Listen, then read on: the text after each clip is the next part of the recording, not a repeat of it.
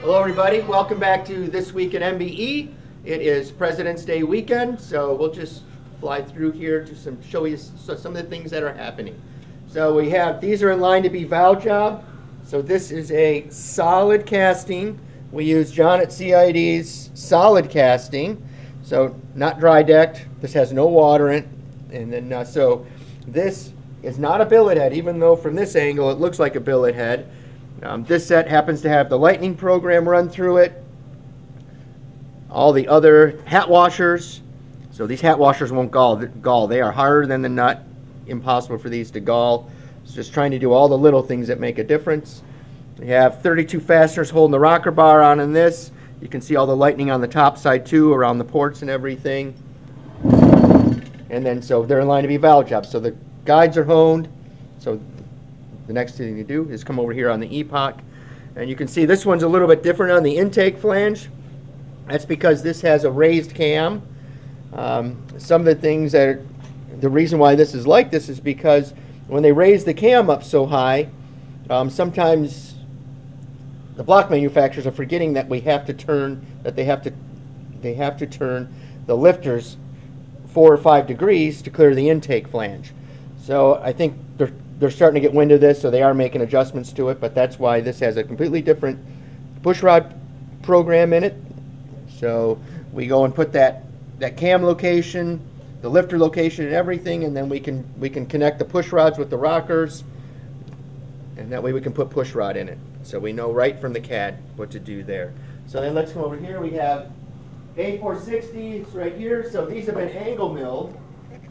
Okay, so basically, you take more material off this side than here.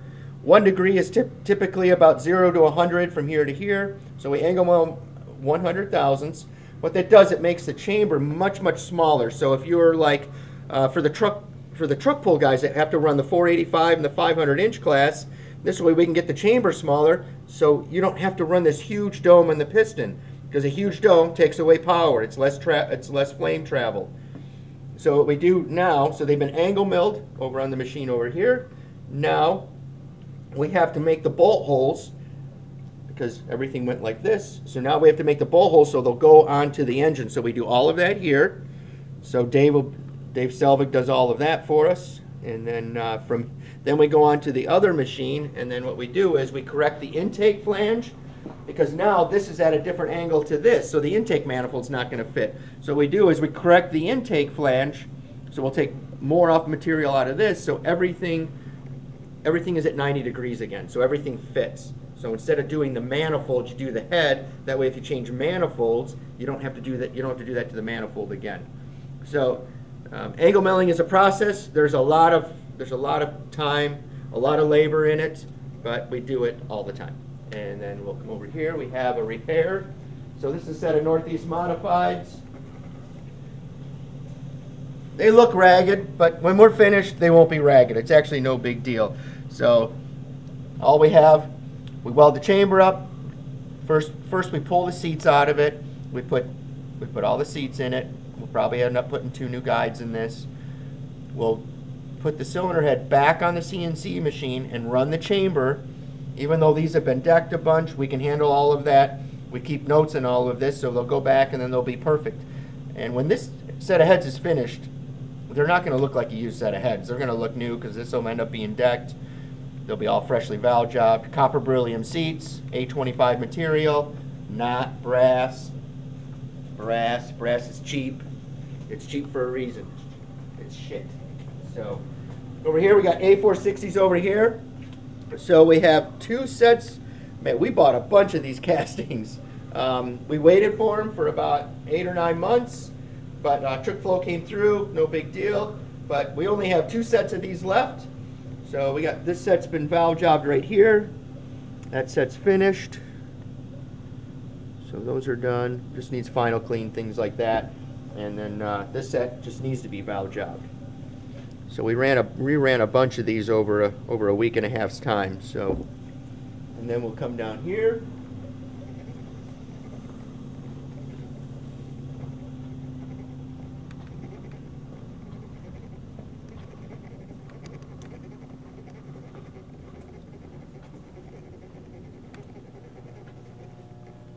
All right, so here we have a used one of our MBE top fuel heads, and then this is a new head that we pull out of a box that we did probably like 6 years ago.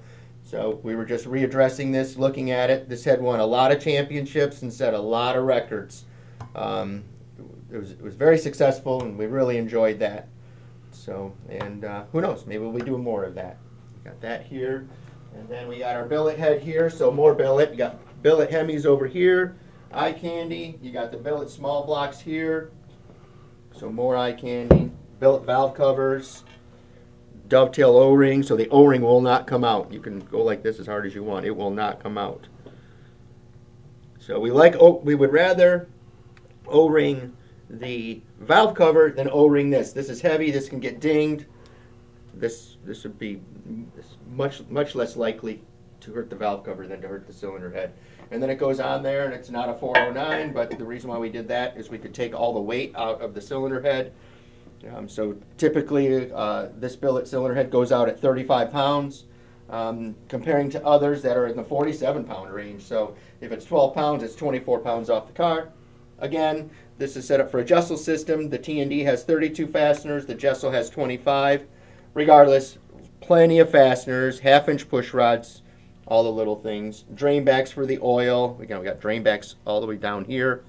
So you don't have to worry about all of that. We try to look at everything for sure. And then we have some things that we're finishing up in here. So we have a new set of Northeast modified heads right here. This customer wants to run stainless valves, so this is a copper beryllium seat and a ductile iron exhaust. And then we have the new set of 20s that we're doing. So, but just so this is for a dirt motor, and you can look at the port sizes. So oval port for dirt. Actually, no, that is a 2420 head. My bad. This is the 2420 version that we do. So we use these on a lot of boat applications. Sorry about that. So 2420 intake valve, inch 800 exhaust. And then this is the new 20 degree. That's an 18. This is a 20. So larger ports, higher RPM, and different valve locations and everything. But this has a 2500 valve and an inch 830. What's interesting, what we do here, it's our own casting, but everything we do is different. So the valve location on the intake and the exhaust is completely different because we want to take advantage of it. If this has a 2500 valve in it, then we have to make room for it. This has a 2420, we can actually move the intake valve over and move the exhaust valve over, all to make performance differences instead of just using the same guide location for everything. Sure, that is easy and makes so the rocker systems are all the same, but we're not here to do it easy. We're here to make power and try and make a difference. That's the only way we will stay in business. So, and of course, the conventional head, 18 fasteners holding the rocker bar on. So a serious piece, one-piece bar. I'm sure you guys have seen plenty of videos on that. And then I think that's about it, Mr. Biggs. But thank you for joining us, everybody. Have a great night or great morning, depending on what it is. Thank you.